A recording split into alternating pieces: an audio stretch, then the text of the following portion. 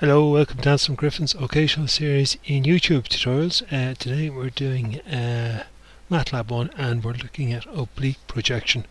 So we're going to take an image that has taken at an oblique angle and we want to see can we remove that oblique projection.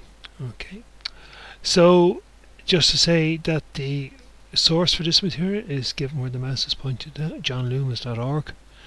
Whatever course that chap was giving, and all the code is his, the image is his. I'm just doing it because I think it's interesting.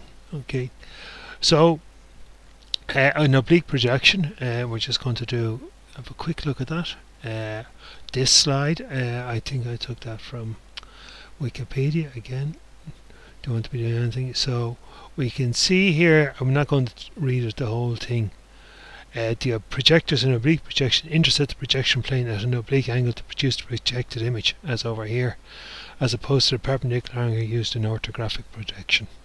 So we just go on a little bit here. That's just where it's used. It's sort of oblique projections are kind of gone.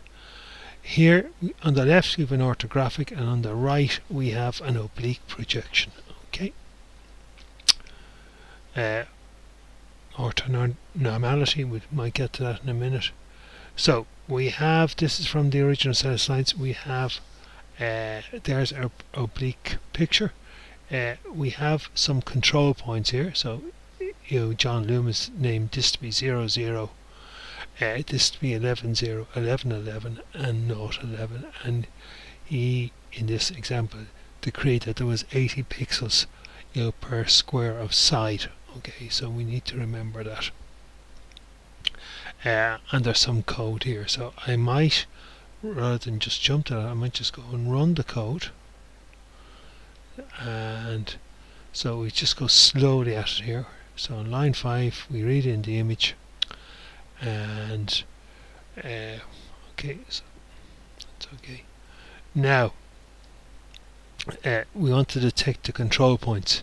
Now if we go back to the set here,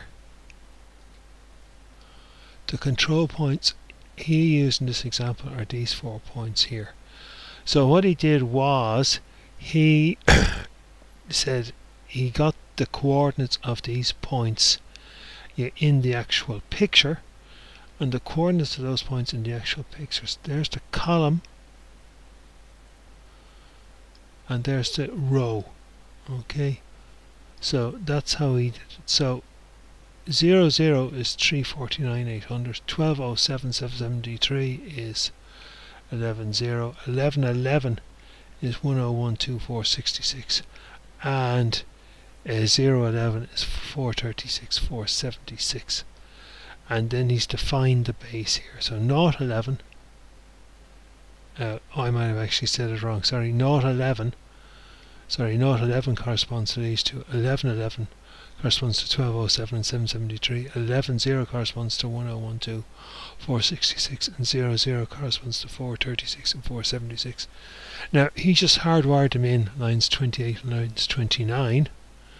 So, but you would have to use some way of doing that. Now I mentioned that here, if you actually knew the square, you could do a control point to transform. Okay, but I would use ROI poly, that's region of interest polynomial, but I just left it the way it was because we just hardwired the code. Now just to clear what I said, 0, 11 349 800, 11, 11 1207 773, 11, 0 1012 466, and 0, 0 436 476. And you know by now, if you experience Matlab user, that the apostrophe is for a transform, so that's a row vector. So when you put the column, that makes it into a column vector. Okay, now this is the nice thing about Matlab. Everything really follows on this line. CP to T form, control point to transform, and so it'll do the transform for you. You say this C in the row, the columns in the row, which we've defined above, the base by 80, the base is there 0, 11, 11, 0, and we just multiply by 80 because we've decreed that there's 80 pixels between each corner of a square, and where we're doing a projective. Okay, so all the sampling lines 39, 40, 41, it's 42 is just displaying the transform. Okay, by the way, TF here is a struct, and we might look at that when we run it, and then we might. So I tell you what, let's just copy and paste from that lot in and just see what happens.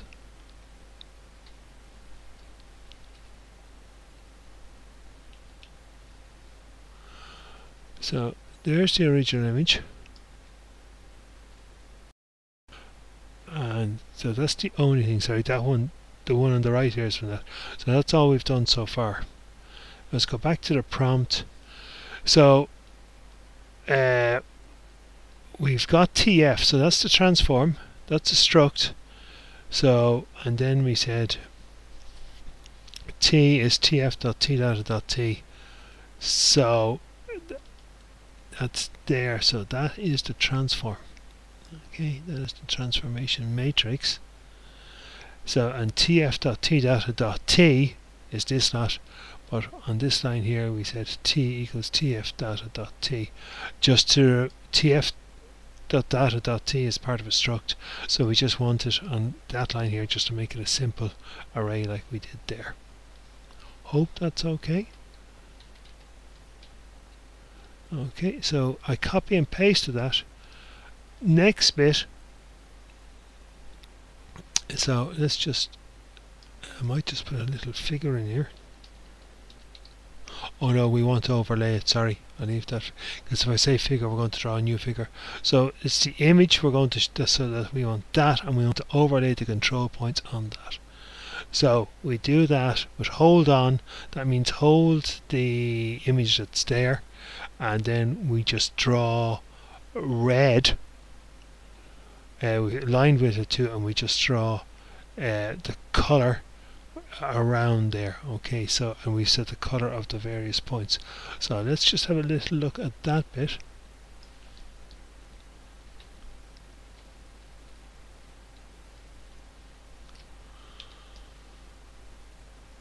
And there we have it. There we've drawn the red line around to emphasize the 11 by 11 square, and we've put in the 0, 11, 11, 11. It's a bit faint. Oh, sorry, that's not 11, 11.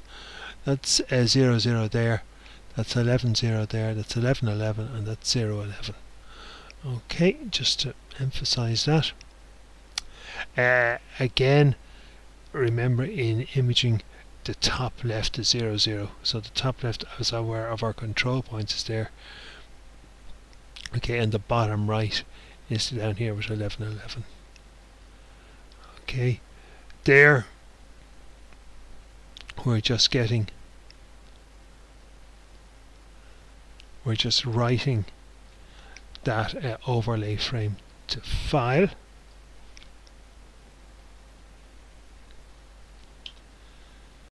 Okay, so IMG, we get the frame and then we're writing it to file. IMWrite G, that's the image with the red lines drawn around it.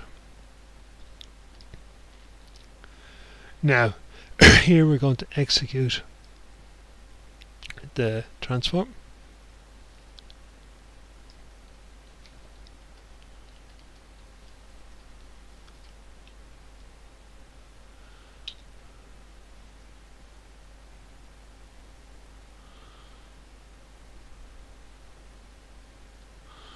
So there is IM show. So there is the shall we say the transformed image. Okay. Okay, so we did that. We did the image transformation there, and now we're going to do a bare bones. And this is kind of nice here coming up.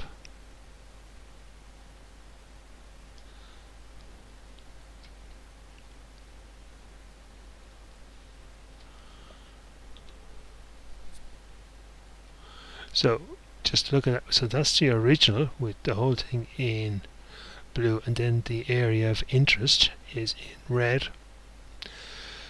And how we did that was we defined some boundary points with just the size of the original image.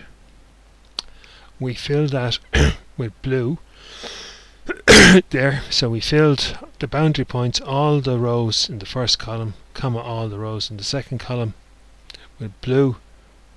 We held that on, in other words we kept that, and then we filled C and R, and remember C and R are those points up here. We filled them with red. So we filled them with red, we get that there, which I think is kind of neat. Now what we want to do is we want to show the transform simplified image. Okay, I just did T-form forward. Okay, so I just cut and paste that. If you've never met it before, you might have to go and look up the Matlab help. So here we go.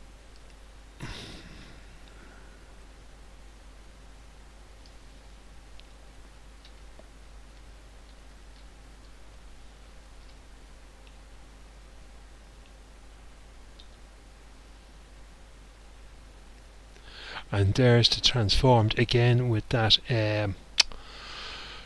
almost vertical view. Okay, so you can see then that the blue is the transformed there, and there's the original well, not the original red, there's the red.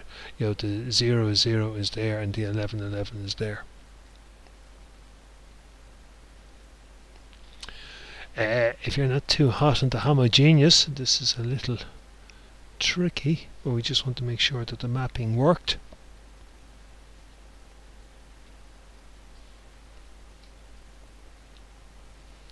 So we just wanted to make sure we just showed here. We got the UV, so we had the points of all the rows, columns 1 to 2, divided by all the rows in the predicted points in column 3, and we replicated it. So if you don't know what repmat is, you'll have to look that up. Repmat is short for replicate matrix, so you'd have to do that individually, but you can see here that we get a perfect mapping of the points. And then finally we just